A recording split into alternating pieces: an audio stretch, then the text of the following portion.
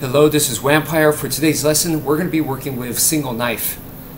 Alright, so the form that we're going to be using is the 6 angles of attack. So it's 6 movements, and it goes like this. 1, 2, 3, 4, 5, and 6. Okay, so starting again, that is a diagonal down, horizontal, horizontal, and then diagonal upwards, diagonal upwards. Okay, so one more time. 1, 2, 3, 4, 5, and 6. Okay, so what we're going to do is we're going to practice that same form in 3 different ways. Okay, so the first one is just your regular slash. Everybody does this. So that's slash 1, 2, 3, 4, 5, and 6. Try to stay in a fighting stance, okay, and try to stay in a good form and be like 1, 2, 3, 4, 5, and 6. Don't be like, you know, like this, or just like you're watching TV and you're distracted, you're not even really putting effort into it. No, take a fighting stance, be in a good form like this. You could be moving around if you want. You could put in some effort. Even if it's just shadow boxing, you could still get a decent workout. Going 1, 2, 3, 4, 5, 6, see? And just keep going like that. Alright, so the next movement really comes from the machete, but you could still apply it with a knife. And what that is basically what I call hacking. A hack is basically the same thing as to strike. You're striking with a blade, and if your blade is sharp, you'll be able to stick it, so when you let go, it'll still be stuck on there, on the target. Okay, so that's essentially what we're doing. We're not slashing, alright? You're striking with it, so it just goes bam, like this, and then, like I said, you let go, and it'll be stuck there. Okay, so you could do it like that. So we go 1, 2, 3, 4, and then 5, and 6. All right, so just keep in mind that your goal is to stick the blade onto the target.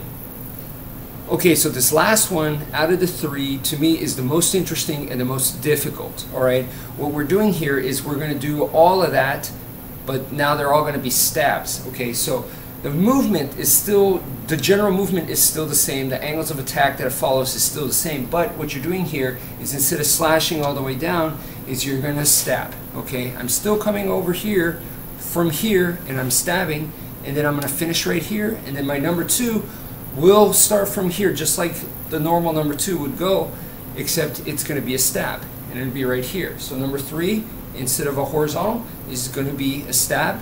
But it starts off as a horizontal, it stabs, and it finishes just the way I would the horizontal, okay?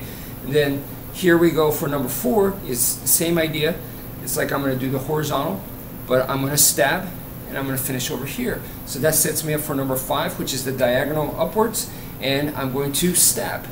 It comes back here, and same with number 6, is diagonal upwards again. I'm going to stab and come up here again.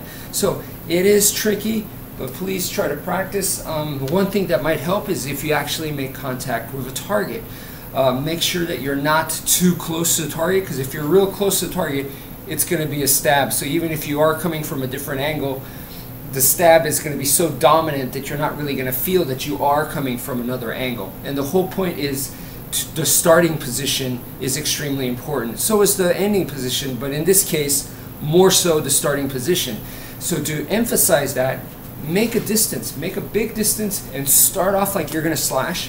So you're going to start off like this, and there's your stab right there. So it's like, I want to do this, but I'm going to stab, and then I'm going to come here. Okay. Number 2, it's like I want to slash this way, but I'm going to stab and come here. See, this is nice. I'm covering a lot of distance. It's the same with the horizontal. Instead of just going this way, I'm going to go boom and here. Okay. Boom and here, boom and here, boom and here. So 1, 2, 3, 4, 5, and 6. Alright, so last but not least, I want to cover using the corner of like your wall. Even better would be a door ledge. Okay, with a wall, there's a chance that you might mark it up, so it's not a good idea. With a door ledge, I think it's safer for you. So if you can use it, please use a door ledge. Right here, I'm just going to use this, the corner of the wall right here, And the idea here is with a knife, basically for the number one thing that we did was we practiced slashes, right? So 3, 4, 5, and 6, we're practicing slashes. All right, but to get more detailed, all right, as you get more detailed, as you become better, you're going to be able to use different areas of the knife, okay? So one of the things is to use the upper half versus the lower half of the blade, okay? So if you have a huge knife or you're using something like a short sword or a machete, then you could go top, middle, and bottom area of the blade. But with a knife, generally, I think just upper and lower is enough, okay? So you're going to do the same slashes, but you're going to focus on first, you could just do upper slashes. So it's going to be 1, 2, 3, 4, 5, and 6. You need to be able to control that. And then next, you could do the same 6 forms, but now using the lower half. So it's going to be 1, 2, 3, 4, 5, and 6. And it should feel different, all right? Okay, so I also talked about using other, areas of the blade. So we could use the side, and we could also use the spine. So if you want to go more defensive or you want to go non-lethal, those are good choices right there. So as you practice this, specifically decide, I'm going to use the side right here. So that's my 1, 2, 3, 4. So practice that, and then you could also use the spine of the blade as well. 2, and then you could mix it up. Now I use the spine, 1, 2. Now I'm going to go for the blade, 3 and 4, and you can switch it up. 5 and 6. I'm going to go back to the spine. So that'll give you some extra ways to practice. And last but not least, if you actually have a softer target, then now you could also incorporate your fist. I think that's also very important. So I would actually do it with the blade, 1, 2, 3, 4, 5, 6. Make sure you put in tons of reps like that, and then go into fist to where you're actually punching. 1, 2, 3, and 4, 5, and then 6, where you could actually feel the difference. Alright, so that's it for now, and that should give you guys plenty of ways to practice at home for the time being.